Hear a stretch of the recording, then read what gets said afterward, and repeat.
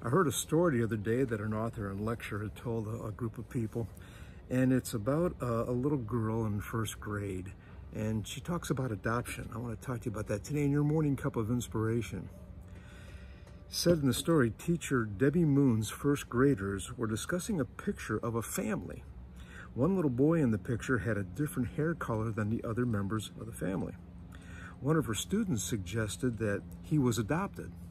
A little girl said, "I know all about adoption. I was adopted." And the little boy said, "Well, what does it mean to be adopted?" And she said, "It means," said the girl, "that you grew in your mommy's heart instead of her tummy."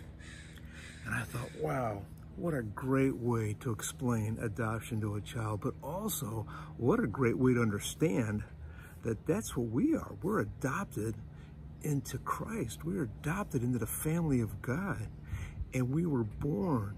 We grew in His heart. You know, over in Nicodemus, the story about Nicodemus, it talks about where Jesus said you have to be born again, and he said, "Well, I can't go back in the womb." He goes, "Oh no, not by the water, but by the Spirit."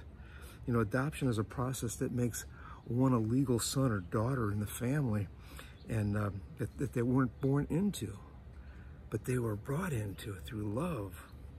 You know, Galatians 4:4-5 says, "But when the set time has come, God has sent His Son, born of a woman, born under the law, to redeem those under the law, that we might receive adoption to sonship."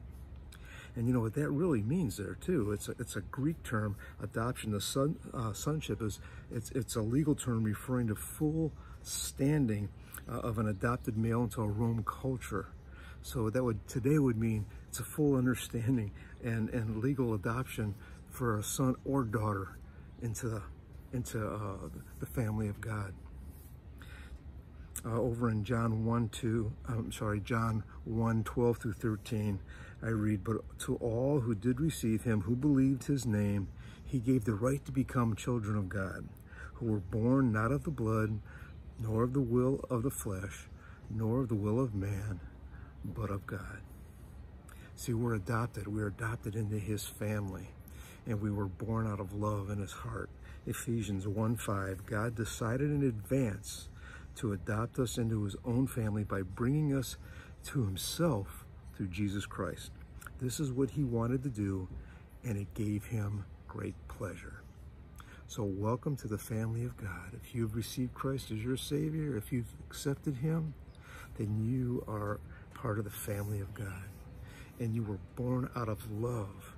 It was born in His heart. I hope you enjoy that today, and I hope you are part of the family.